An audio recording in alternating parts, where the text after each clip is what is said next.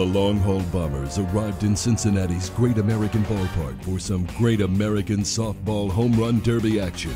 Brian, we're in your hometown. How do you feel today? I'm pretty jacked up. A little nervous because I got about 45 people here, so. This would mark the first time this season that Team Elite would face Team Easton. If that doesn't mean anything to you, it should.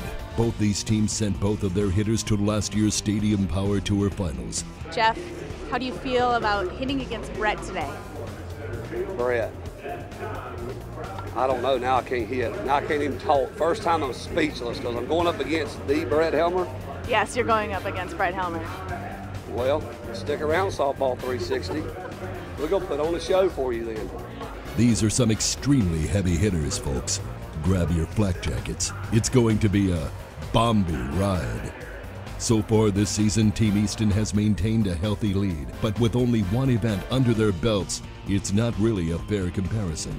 Took a couple months off, with the birth of my daughter, and that's as good as it gets. So, looking forward to get back into it. I've hit at this stadium a few times here in Cincinnati, and I've had good luck a couple times. So I'm looking to keep that alive today and see if we can get Team Easton another victory here and beat up on these Worth Elite boys. Will Easton be able to maintain their dominance, or will Team Elite step up into that #1 spot? Let's find out. The first batter was Team Elite's Jeff Hall, and Hall was on fire today. He ended up with 11 home runs out of 15 pitches. I told you, 7 to 10. I got one over it, so I'm happy. Next up was Jeff Hall's nemesis, Team Easton's Brett Helmer. Helmer wins long-haul bomber contests the way Chuck Norris kicks bad guys' asses, easily. But today didn't belong to Helmer. Even though he ended with a respectable final score of 8, it wasn't enough for a victory. Now, what do you think about today's derby? Because in past derbies, 8 home runs is a solid number. You know what? Eight's not that good here tonight. Ball's flying tonight. You got 4 real good hitters. Everybody was pretty much on it except for me. Let's hope Chuck Norris isn't having any problems too. I'm scared of bad guys. The hitting torch was passed to Team Elite's BJ Folk. How many do you think you're going to get today? Hopefully, I'd like to go for 12.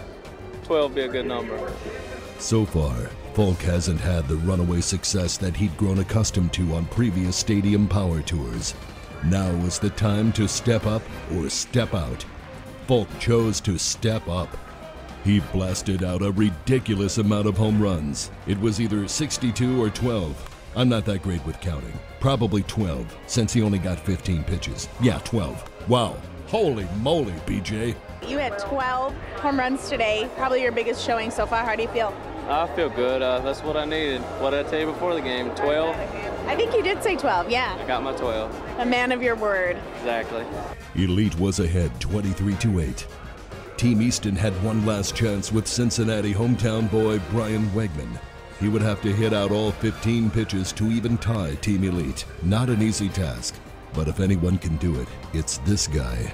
Wegman quickly created a hailstorm of home runs and ended his turn with 14 home runs. 14! And I thought Folk's 12 was good. Well, the first 2 you didn't hit out, so what were you thinking after those first 2? Oh crap, get on it. When did you hit your flow?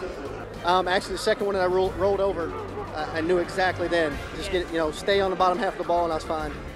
And then kind of got in a rhythm and it was a blur from then on. What do you think your friends and family are thinking today? They're probably pretty fired up. I know my dad's happy, that's for sure. 14 was the highest any Bomber had bombed this season, but it still wasn't enough for the overall team win, much to Jeff Hall's sarcastic surprise. Jeff, you guys barely squeezed out the win today. 23 points to 22. How do you feel? Did we win? You won. Huh. Well, you want me to go out there and dance with the cheerleaders? I mean, I can do that, The fans in Cincinnati were so impressed with today's show that the Bombers ended up signing autographs for hours. Brett, what do you think about all the fans coming out here today? You know what? I've been doing this a long time, and this is probably the best showing we've had by the fans. And I've actually been in this stadium. This is my 3rd time hitting here. This has been the best that we've had. Obviously, you can see we've actually run out of autograph stock, and we've had hundreds and hundreds of these things sent in. So that's awesome. You know what? That's what it's about. We run out of Wegman posters, so I made my own here. So we got the new Wegman poster that I done myself. So They also put on a special exhibition encore home run show following the Reds game. With Cincinnati out of the way, here are the standings for the Long Haul Bombers Stadium Power Tour. After just 5 more stadiums, the top 4 home run hitters will advance to the finals, where they'll compete for a brand new 2009 customized Viper Chopper. By the way, if you'd like to see the Bombers night exhibition in its entirety, log on to softball360.com and click on videos. Peace out, homies. The future is upon us.